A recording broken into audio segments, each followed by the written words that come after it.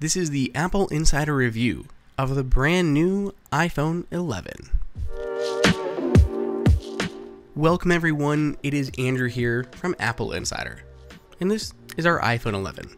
The iPhone 11 is essentially a newer version of the iPhone XR, and it's better in pretty much every way. It comes in new colors and has a bunch of new features, including the super beefed up camera. It's more durable than ever and even has improved water resistance, being able to stay submerged for twice as long as the iPhone XR. As the de facto replacement for the iPhone XR, one of the most popular iPhones in history, we're going to compare that mostly at the beginning of this review. The two phones are very similar. They have similar designs, the lighter weight aluminum bodies, they have the LCD displays that pretty much have remained unchanged. They have Face ID, and of course the new one has all the new features, including the two cameras along the back. But otherwise, the iPhone 11 really is just a better, faster, newer iPhone XR. If you were okay with some of the shortcomings of the iPhone XR, you'll be okay with the iPhone 11, and even impressed with the new features. Let's start off by looking at some benchmarks. We're going to start with the Antutu benchmark, then go to Geekbench 4, and even Geekbench 5. The lengthy Antutu benchmark tests a variety of different categories, each giving them their own independent score and the total score above. In totality, the iPhone 11 got more than 30% higher score than the iPhone XR.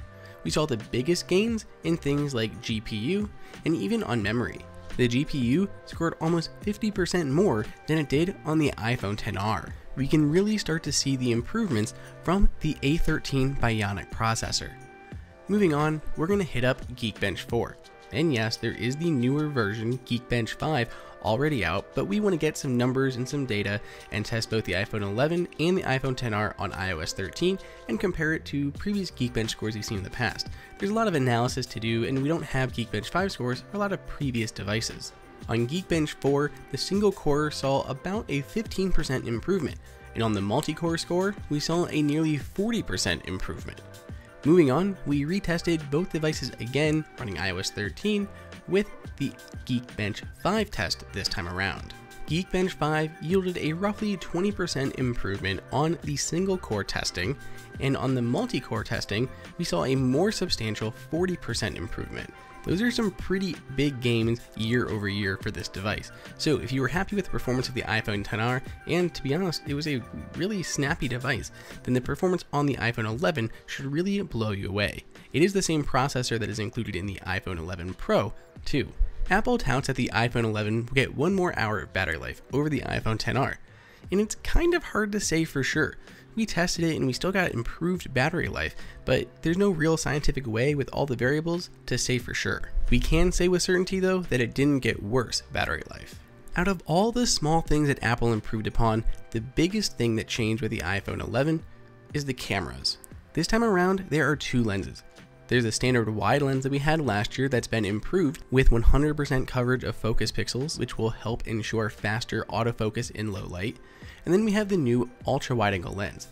It allows you to do this: capture twice as much horizontally or vertically in your photos than you could in the past. We're sure to see a lot of really awesome ultra wide photos. We also saw the improvement of portrait mode. Thanks to two lenses, it can now capture portrait mode photos stereoscopically, which means it doesn't have to be of people. It can now be of objects such as our iPod mini or even of pets. Those were two big limitations on the iPhone XR. Another huge deal for the iPhone 11 is night mode. If we cover the lens, you can see automatically in that top left hand corner, night mode is enabled because it kind of thinks it's night. You can automatically adjust that exposure, and Apple actually takes a bunch of images and blends them together, so you shouldn't have too much movement in your photos when you're snapping them. Here are a couple sample photos. And I have to say, it was really hard to get our dogs to stay sitting still for at least 3 seconds, but the photos still came out really sharp, and it was almost pitch black outside when we captured these images. We couldn't even see the colors on this plant or on this tiny little birdhouse. These were just a couple photos we captured around us, but there's certainly so much more you can do. With the iPhone 11, Apple also updated the way to capture quick videos or burst photos. Now, with QuickTake, simply tap the photo button to take a picture, or hold it down and instantly start to capture a video.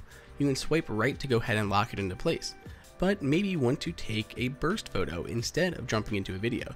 In that case, you simply touch the button and swipe left and hold. As you can see, the counter is going up and you can see how many images you're taking.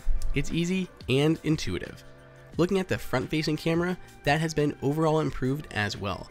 There's slightly faster Face ID, it's been upgraded to 12 megapixels, it can scope out to take ultra wide angle photos, and it can even take some slow-fies. These quick videos can be captured at 120 frames per second. The camera really is a huge step forward, and the iPhone 11 is a lot closer to the iPhone 11 Pro than the iPhone XR was to the iPhone XS. The 11 Pro still has a bunch of other features that the iPhone 11 doesn't, and for photos, it does have the tele-lens with dual optical image stabilization. So if you zoom in a lot in your photos, that's going to make the biggest difference between the two phones, but otherwise, the iPhone 11 is extremely capable and far better than the iPhone XR. We're really impressed with the iPhone 11. It is a huge step forward. It's better in almost every single way. It does miss a couple features that the iPhone 11 Pro has, but for most people out there, the iPhone 11 is a slam dunk. It's better, faster, and cheaper than ever before. Hey everyone, did you guys like that video? Be sure to click on that like button so we can create content that we know that you guys want to see. And follow Apple Insider on all social media channels. If you want the best prices on any Apple gear, check out the Apple Insider price guide that is updated daily.